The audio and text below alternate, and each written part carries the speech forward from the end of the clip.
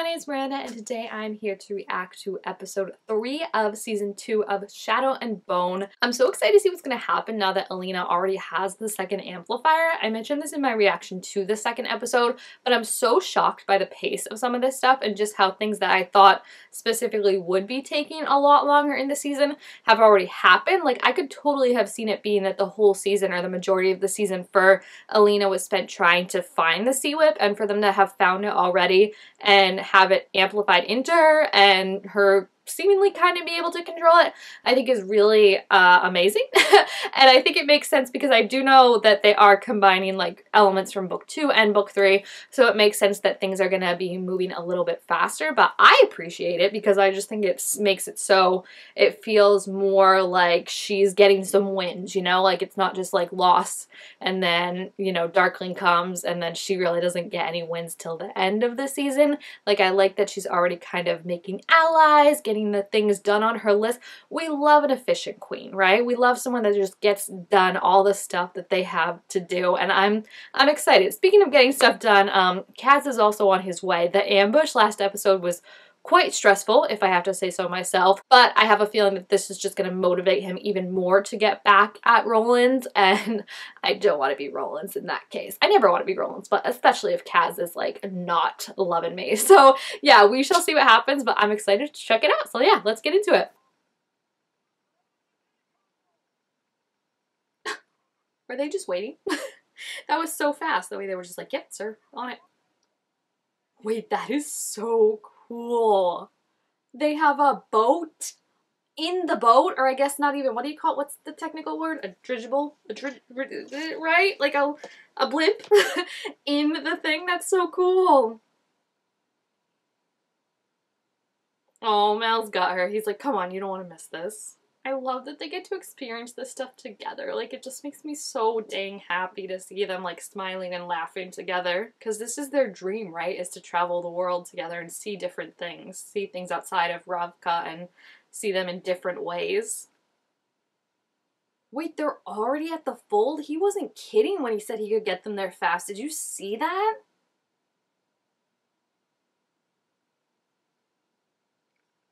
Oh, Wylan. He's just being his cute little Wylan self, and he doesn't know that that's a major trigger. I mean, none of them know that that's a major trigger for Kaz because he doesn't like to share his emotional self with them. I do kind of like that Jesper's like, dude, like, you gotta let us in because, like, this is getting ridiculous that, like, we're all getting hurt in ambush and, like, we don't even know technically what it's for because it's like a blood feud without them knowing what the price is, you know? Don't pick on Wylan. Birding facts is his love language, and it's not his fault that he didn't know that that upsets you. That's it. Okay, cool. The way he's like, you're not leaving. I love their relationship. I saw an edit of their, like, some of the stuff of their relationship, and it's just so funny how, like, she pushes his buttons like no one else, but he is also, like, highly, like, impressed and amused by her, and I love it.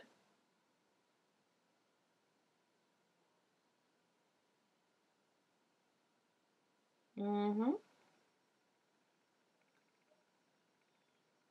I love his mom. Like, I don't know what she was like in the books, but, like, I just love how it's, like, he's this scary, like, man, but, like, when it all kind of boils down to it, is, like, he just wants to impress his mommy, right? Like, I think that's so funny, and, like, she's just clearly, like, even locked up in a cage, I feel like she so clearly has the upper hand on him, and I just love to see that. He's so nervous for her. Oh my gosh.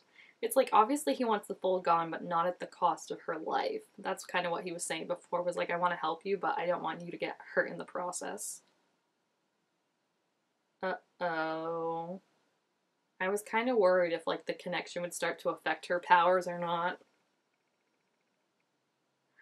Oh, the poor thing. I mean, part of it too, I feel like, is it's probably a mental block, right? Like, all the abuse she suffered at his hands and also being told, like, her power is only because of him, or strong because of him, and, like, really, like, he wants to control it and shape it in his own image, and, like, just someone, like, physically, like, it is power, but also just, like, the metaphor of someone, like, he took away her literal power and her metaphorical power and agency to feel like she can do this on her own, you know?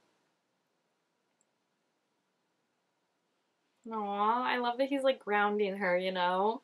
It's like the difference in them, how one causes fear and one causes like just calm. I really hope the love triangle's done for now. I've never shipped her with the Darkling, but like I hope that love triangle's done for now and people can see that like it was an abusive relationship. You know, I feel like there's a lot of like relationships that like were from books of like that time period when Shadow and Bone came out where it was like people were shipping them and then you look back and you're like, ooh, that was not the best relationship, right?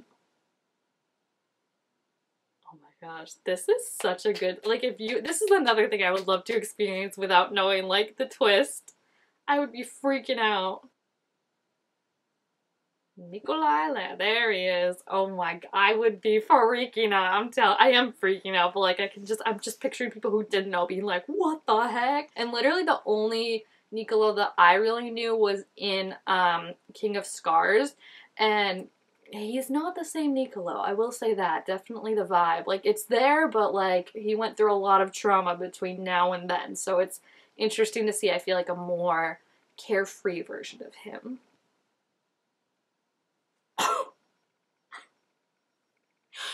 Oh my gosh, your guy comes back, your like lost second prince that you thought was dead, and the first thing you see is him get punched in the face by the person that's supposed to save the fold. That's quite funny, I have to say. I mean, you kind of had it coming, you gotta be honest. You can't expect her to just take that lying down, just roll with that.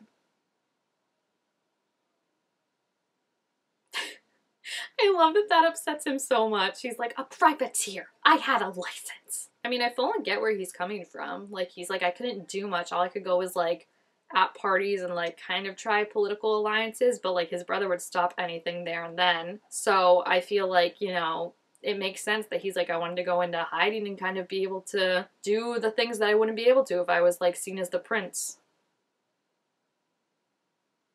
I still can't believe that. That's so funny to me. It's like the way it's all interconnected is very cool.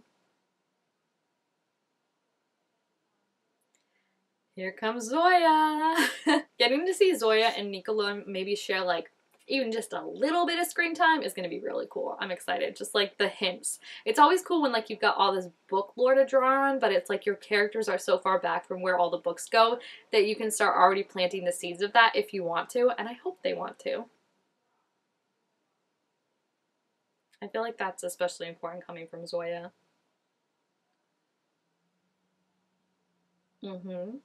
I want their friendship to develop so much because like last season sucked how like they were just constantly fighting and like not on the same side, but I feel like they can be great friends and allies for each other and it'll just be so great and I'm excited to see it. Yeah. I wasn't sure about Zoya. She was though, I think just because she was so different from how I was used to her in the first season, like, you know, in terms of character-wise, because obviously she goes through a lot of progression and stuff, but I do feel like she's a really good Zoya. Like, I feel like her lines and everything, she just has that, like, leader capability. The face. He's like, please no. I love how he's already started to wisen up. He's like, we're going in there, aren't we? And he's like, maybe. I said it last time, I love that Wylan and Jesper are constantly paired up. It's so funny to me. And I like to imagine that, like, Kaz knew about, like, their whole stuff and, like, was like, Wylan would be great for my buddy Jesper and I'm gonna set them up. Like, I think that would be so cute and funny. Daddy? Who's daddy? Not a sentence I really wanted to say. Oh gosh, how are they going to explain their way out of this one? See? I know it's hard to open up, but like, she'll understand. See? That's literally all she needed, was just the reasoning. That's all she wanted, was for you to open up and trust her. It's just like, if you know how hard Touch is with him, like, it just makes the scene all the more intimate and special. Like, he won't do this for just anyone. In fact, she's probably the only person he would do it for. Oh my gosh, this is like straight from the books too, right? Like him patching her up. Like, I feel like I've seen fan art of this scene before, and I'm just like... They're just too good, guys. Like, I am so in love with them. They're just amazing. Gosh, I don't know what it is about this season, but like the fight scenes to me seem like on another level. Like they were always good, but like I feel like they're just so good this season. I feel like this show has also taught me, like, I've never really thought about it before, but like a big part of fighting, like, is being able to take a punch between like Kaz and Mal, like seeing it, like, that's the important thing of like not being like just knocked out within the first try. He's literally so hot.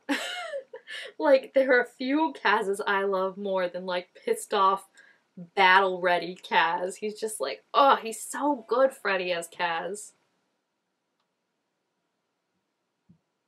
Yeah, that's true, because he won't, yeah, I was gonna say he won't know, like, when he's really hurt. So that's, ugh, I love that Kaz was able to help her. Ooh, that's definitely gonna stick him down. That's so, bleh. I'm so glad that she got rid of this guy, though, already. Like, you come after her, you don't last long. Here it comes. Here it comes, guys. Here's where my Mal and Alina, like, shipping heart has a very big hard time with what's coming. Mal is like, excuse me, no, no, no, no, no. I mean, if they just get engaged and don't actually get married, then, like, I don't see a problem with that, you know? He knows her so well.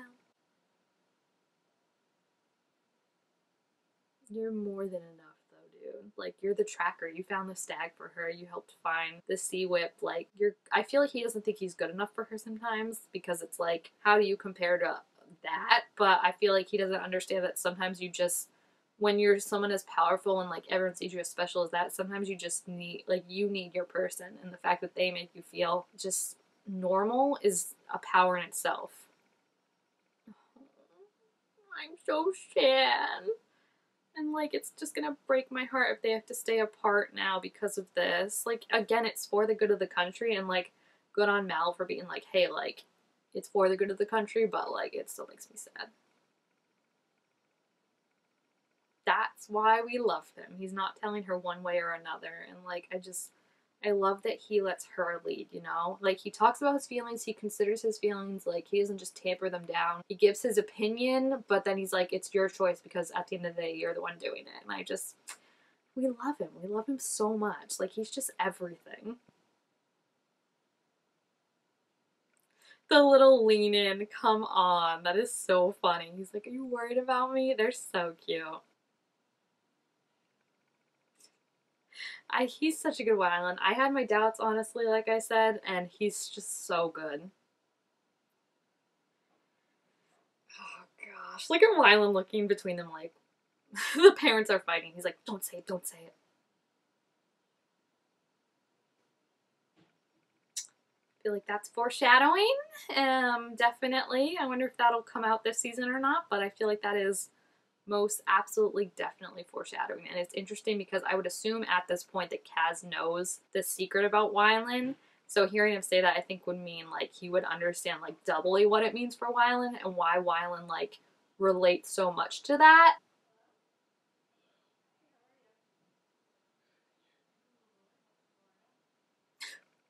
With the smile on his face too, the smirk of like suffering. If I'm Wylan, I'm like, okay, replaying back in your head what Jesper was saying about, are you sure you want to be a part of this? And he's like, yeah, I'm not leaving. Now you're like, oh dear. Gosh, poor Nina. Poor both of them, but like, just poor Nina too. Is he gonna see her? I mean, he's gonna be pissed if he does see her, so I feel like he's just gonna spit at her if anything. Wow, no reaction. Interesting. Oh, no, no, no, no. I was wondering if he saw, like, he definitely recognized her because he was there. No. No.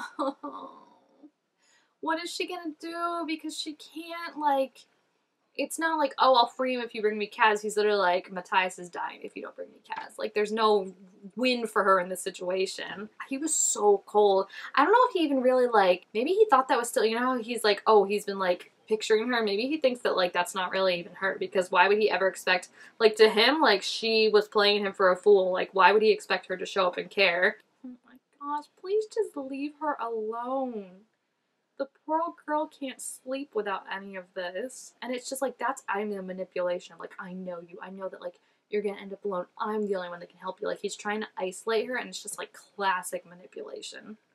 Like, no one can look at this and tell me that this is supposed to be romantic. This is creepy. Like, he's invading her dreams. He's not giving her any agency or autonomy. And, like, he's full on saying that, like, yeah, I know what's best for you. Like, listen to me. Like, there's no point in even trying, you know? Just come. It's like, look. Of course, that's how he sleeps. It's just how I pictured. I kind of thought she was going to Mal for a second, and I was like, that was really sweet, because part of me was like, wait, why don't her and Mal just, like, sleep together anyway? But then I saw the door, and I was like, there's no way they give Mal that fancy of a room. Like, that just immediately bummed me out. But I'm excited because I do feel like, you know, things are getting moving. What I'm not looking forward to is this reunion between her and the Darkling that they're clearly setting up, but I feel like it has to happen because she has to be able to see that, like, she can have her power on her own. I don't even think she expects to be reliant on him, but it's like when you had someone tell you and feed you the line of, like, you know, your power is mine, like, you only do what I say you do. Like, that obviously starts to affect you, and I feel like any little slip up or mistake she has, she can start to attribute to that. Like how Zoya was like, you know, like, that's not something you need to feel bad for. That's guilt that he instilled in you.